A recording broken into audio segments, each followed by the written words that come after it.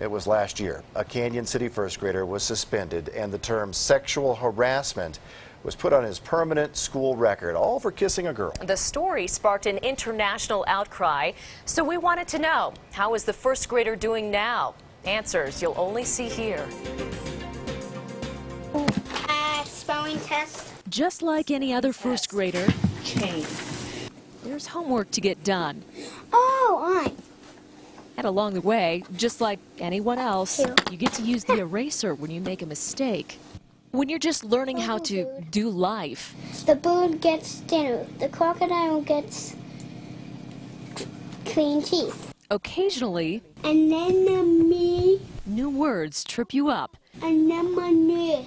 And along the way, you learn just like the book. Even best friends don't always get along. And It was a tough lesson here at the Lincoln School of Science and Technology in Canyon City. Hunter Yelton was suspended for 4 days and sexual harassment placed on his school record after kissing a classmate, a girl, on the cheek and hand. School administrators later backtracked, changing sexual harassment to misconduct. Because what did you do? He doesn't deny what happened. kiss her on the cheek and the hand. That's not bad. Since then, I've been happy.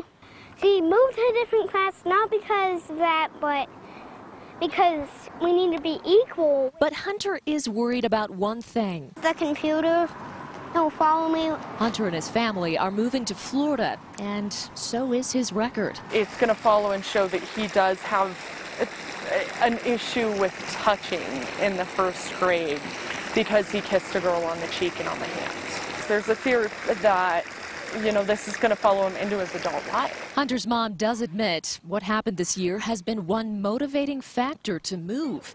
Meantime, his parents have been hands-on about being hands-off. We've been working with Hunter a lot about keeping his hands to himself. We're a very hands-on family. We wrestle and cuddle and things, and teaching him that there's an appropriate time and place for that. Lessons along the way, but unlike any other kid, this one rose to the international spotlight.